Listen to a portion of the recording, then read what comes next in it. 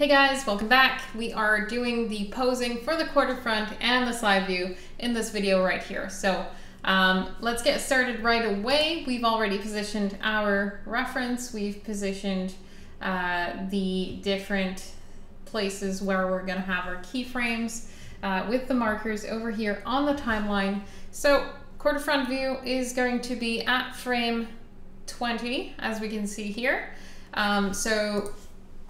If ever you want to see a little bit better your ref, you can always show up the layer properties for your transparency here. You may want to use the slider over here to turn up the transparency or turn it down depending on what you want to have over here. I find that 50% is pretty much good for seeing both at the same time. So we'll just leave it at 50 and start posing our character.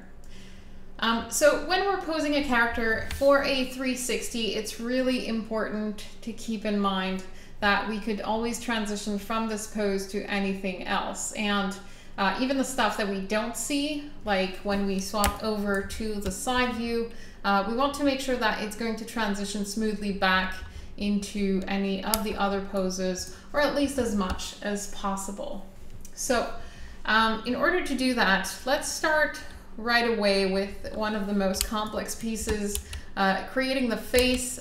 So over here, I've got the eyes of my character. I'm just going to go ahead, move up in the hierarchy up until I select the entire face here. So I have the full face right now. We can go and check it inside of our entire structure as well. So we have the face peg here. I can start offsetting that to begin with. So I'm going to offset it. I want to try and move the larger aspects of the character before I start moving little details around. So I can try to match up, let's say the eyes here by bringing it over onto this side. Right now, this eye is practically exactly where it should be. We're going to need to offset just a little bit the pupil. The eyebrows are looking good as well, so we are okay with that. Now that we've positioned the face peg, we can go down into little details, such as positioning the eyebrows, for instance. Usually anything that can be positioned with the peg, such as this one here, I'll use that before I start deforming. So I'm going to just scale down the eyebrow and move it down slightly.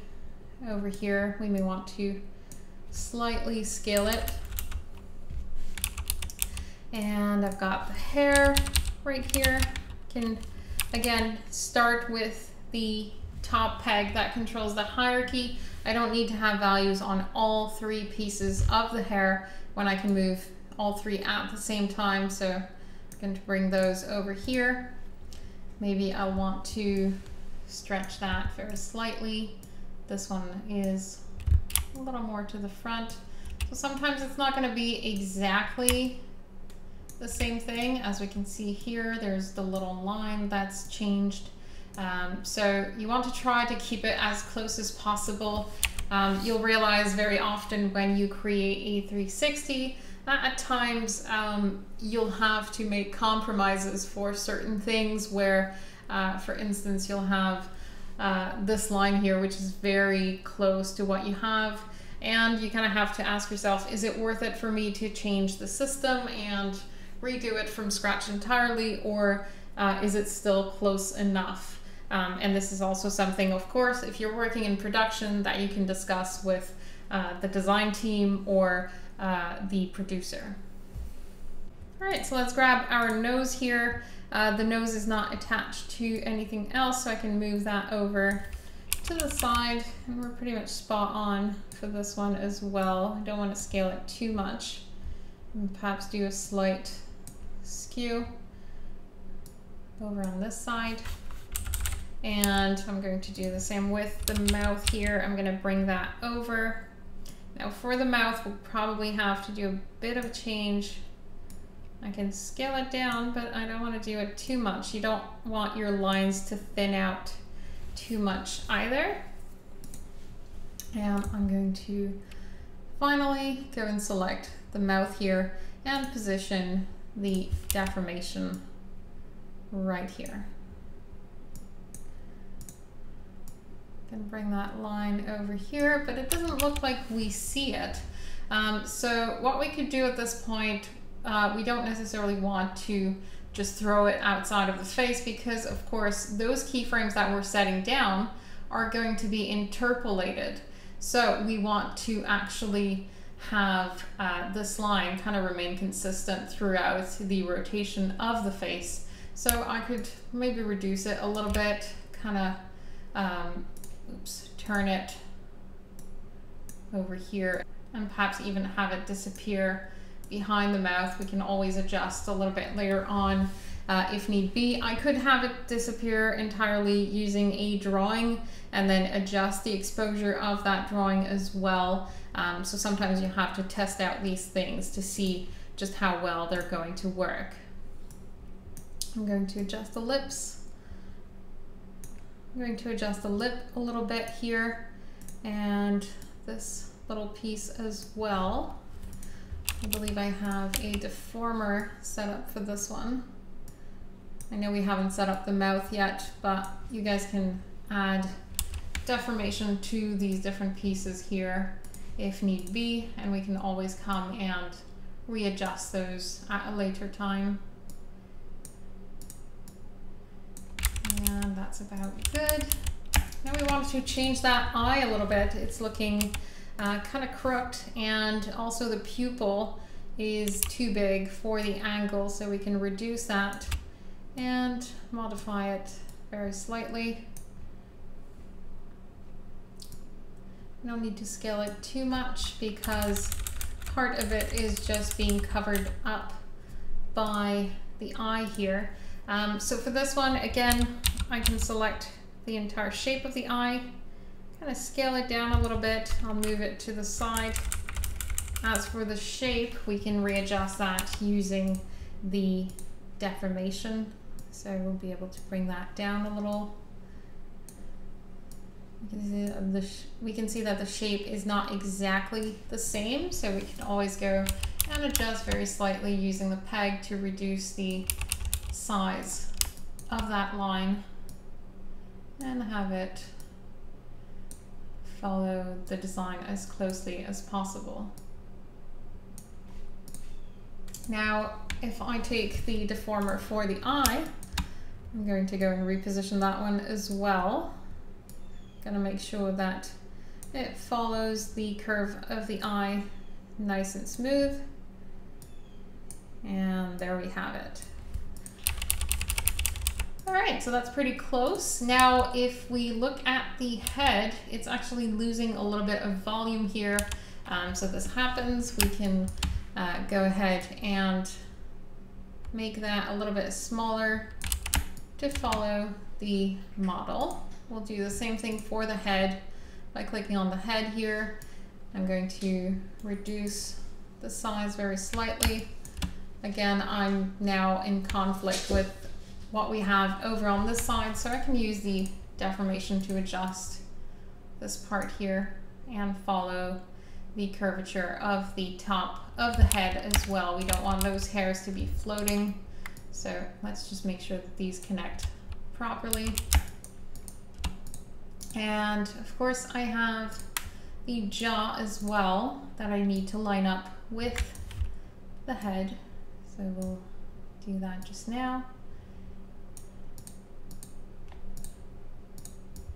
And then we can do the same thing with the hair right here. We can move those a little bit and then adjust using the deformation. So especially when it comes to positioning, I like to do it with the peg instead of the deformer. So you don't want to take all 3 points and bring those over to the other side, because then you're kind of losing your pivot point behind. So let's go ahead and take this one, position that, and rearrange a few of the lines here. We'll do the same thing over on this side, position. And this one is pretty much spot on. Maybe just a little bit of movement, but it's really detailed work. And this one as well. Positioning over here. Now the ears are a little bit tricky. We can move those around again as a bulk piece. So we'll position that, rotate it a little bit, perhaps move it a little bit more. I'll try to align those two pieces together. And there we go. So now we can use that, rearrange a little bit the curve of the ear. We'll have this one over here. It kind of becomes a little bit lower. We don't want to lose too much volume. We've only applied a curve for this one, so if you needed to have a new drawing to match this one specifically, you could do that. At this point, I don't think I'll mind too much for the design. And we'll take this one, perhaps move the piece a little bit more before we start changing the different lines. And we'll have that showing all the way up to this point here.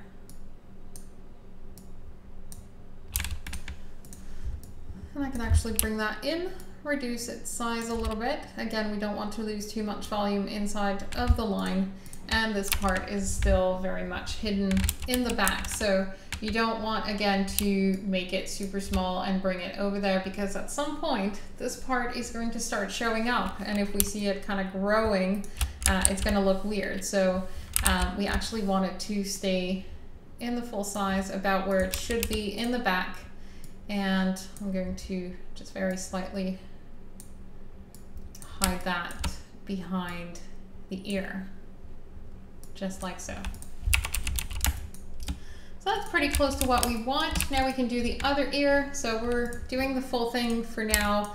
For the side view, I'm probably gonna have you guys do it by yourselves, and then we can review a little bit in the next video, just how it's going to look. So this one is a little bit simpler. We actually almost have the exact same thing over on this side. I'm just positioning it real quick, adding in some keyframes on there. And I think that about looks good for the head. So let's turn off our drawing here and see how this is going to look if I interpolate it. As I actually see the drawing now, I can see there's a little lump here, which doesn't really look good. And I'm not supposed to have that lump, so I can actually go and fix that up to make sure that the trajectory of this line is much nicer. Don't want to have one here either, so sometimes you'll have to make slight adjustments like so. And now if we want to test it out, first thing I recommend that you do, right now we've just done the head, but definitely one thing you should do is set a keyframe down on every frame, because right now only the ones that I've moved have keyframed information on them. So I'm going to select my collapsed timeline over here on the frame of my character and press F6 to keyframe down everything. Right now I'm set to motion keyframe, so it automatically interpolated between the frames. As we can see, we have a bit of movement over here. Sometimes we'll kind of notice a little bit that the design itself might be a little bit off, or that the movement kind of looks weird as it turns. So maybe we'll want to adjust a little bit, but again, this is stuff that definitely you should discuss with the team before you take any decisions about that yourself. So for me, I think I'd rather have this eye a little bit more over here. So I'm just going to move it slightly over to the side, and it should flow into the other positions much better as well. So I already have pretty much a good smooth rotating of the head.